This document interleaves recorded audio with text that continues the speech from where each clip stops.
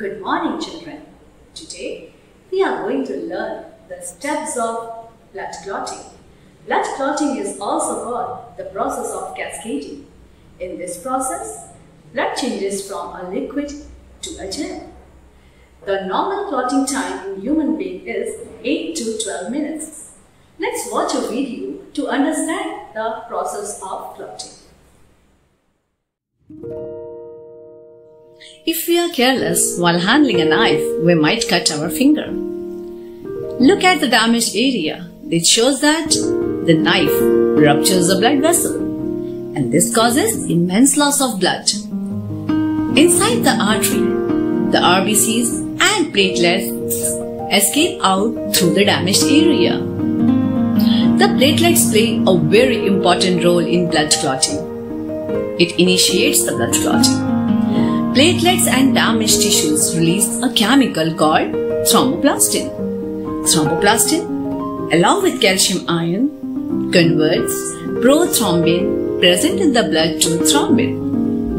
Thrombin further catalyzes an active fibrinogen to active fibrins.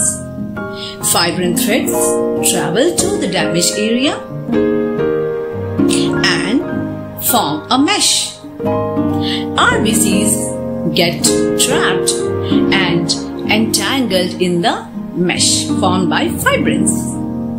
So fibrins along with RBCs form a clot.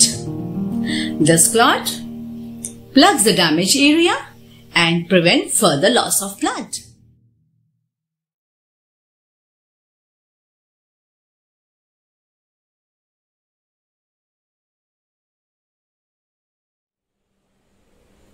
I hope you must have understood the steps of clotting. So let us recapitulate. Thromboplastin released from damaged tissues and platelets. Thromboplastin along with calcium ion changes prothrombin to thrombin. Thrombin further catalyzes fibrinogen, which is an active form, to fibrins, which is active.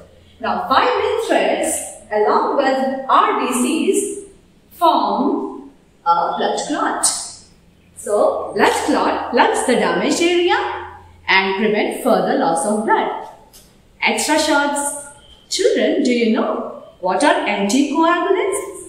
Anticoagulants are chemicals that dissolve blood clot. And some examples of them are heparin and warfarin. Thank you.